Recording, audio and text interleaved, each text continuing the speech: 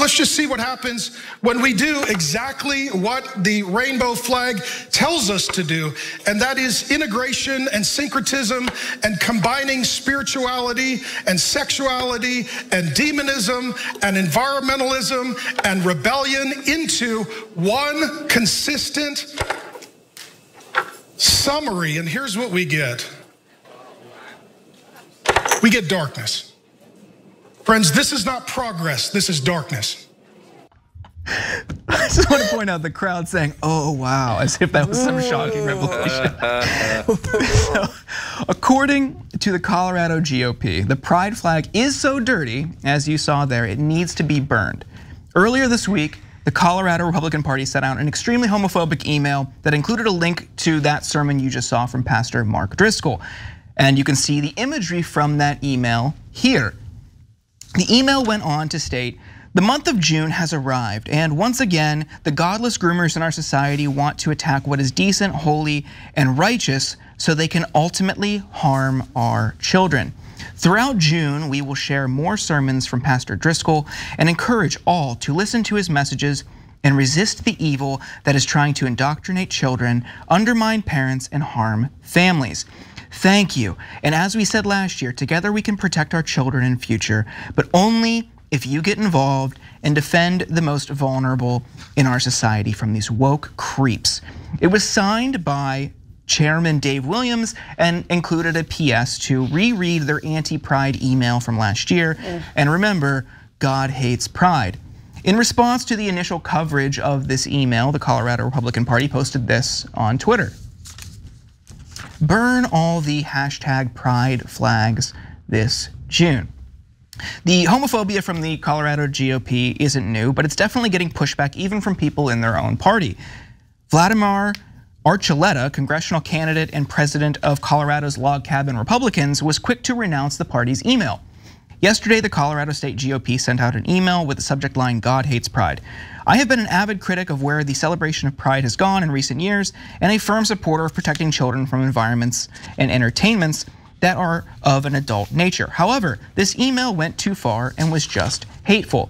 I personally found it very troubling. I spoke with many LGBT and non-LGBT Republicans yesterday who also found the message in the email disgusting and offensive.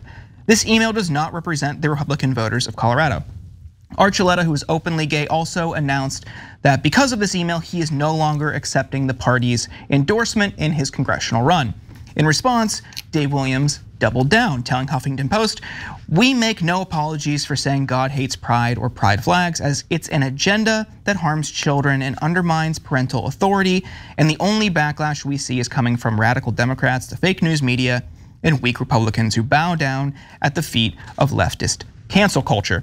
Williams added the party will work with state legislators and pursue ballot initiatives to try to block access to gender-affirming care for children in the state. I mean, the attacks on the LGBTQ community and Pride Month in general really have escalated over the past couple of years. This is just disgusting. It's patently offensive. Pausing here to deliver some honest truth as we do in our news coverage as well. TYT is facing challenges, guys, as the entire industry is. You know who could make the difference? You. If you hit the join button below, it's gonna make all the difference and keep us in business. We appreciate you, thank you. I don't even think we showed the graphic yet, but that from that fundraising email. Can we put that up? Because I think that's important context here. You have that, yeah. So this was that's the link to the sort of ridiculous and very funny sermon there. It says, "God hates flags." Now, I remember that's very close to an anti-gay slogan with a slur in it. And that's not by accident. Saying God hates flags, God hates pride.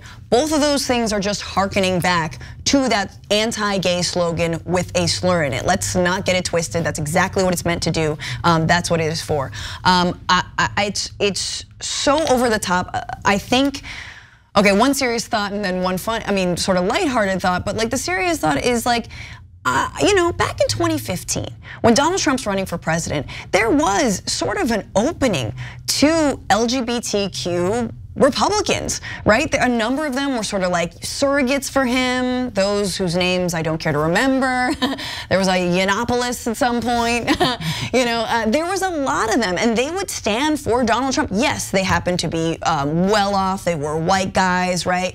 There weren't a lot of like, lesbians stumping for him or like people of color and whatnot, but they were still an archetype. But it was sort of seen like, hey, maybe the GOP is turning the page on this, and the log cabin Republicans, which have been around for a lot longer, are evidence of that. And then something shifted, and I think it's emblematic of how desperate the GOP has become and how much they're grasping at these old fights, and they're trying to refight them because they have literally nothing else to no other boogeymen to erect. So well, let's just go back to the gays, And so log cabin Republicans have been kicked out of conventions. I believe it was in Texas, and so on and so forth. And lastly, all the hate on Pride Month, doesn't it just remind you that it's Pride and everyone should be happy and celebrating, going out and partying? June, the right is making June even more Pride Month than it already is. If you didn't know it was Pride, you definitely know now. They're doing, I think, I don't know, the Lord's work really of branding here. I honestly don't know why anybody cares about who's with who. I mean, it's just like, I say it all the time. If somebody's happy in a relationship, that's a huge victory. You know how many people are unhappy in relationships?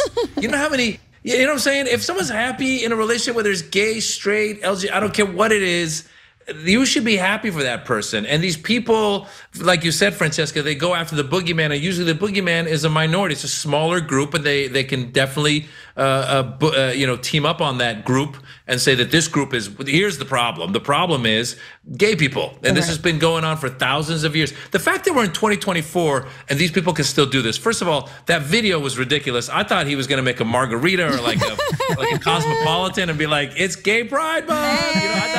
I thought that's where he was going with it. I was like, oh, this is what a cool way to celebrate gay pride.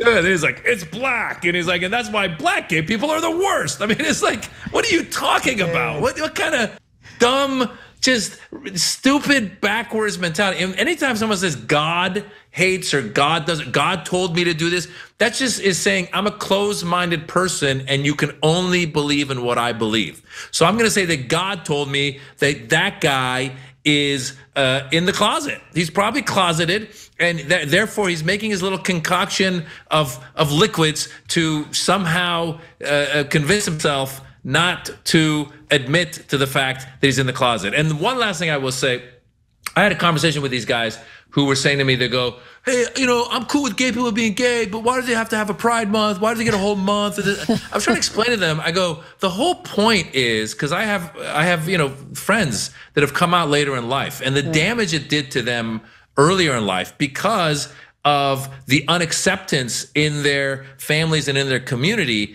that did major damage. And I was trying to explain to these people, I said, the reason they call it Pride Month is because it's still to this day, it's called in the closet. Like you're hiding in the closet.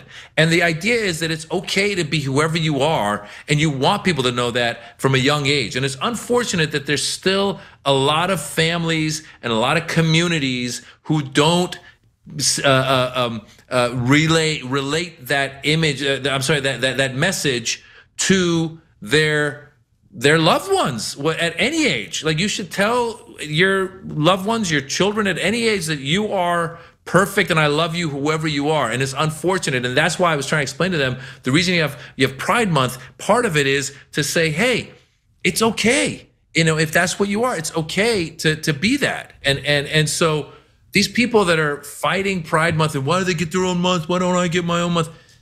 Because you've had 2,000 years of being told that you're okay when you really weren't. You've had a lot of issues and problems that you've created and caused and continue to cause. And I'll go back to problem number one, is your stupid analogy with all the mixing of the liquids. You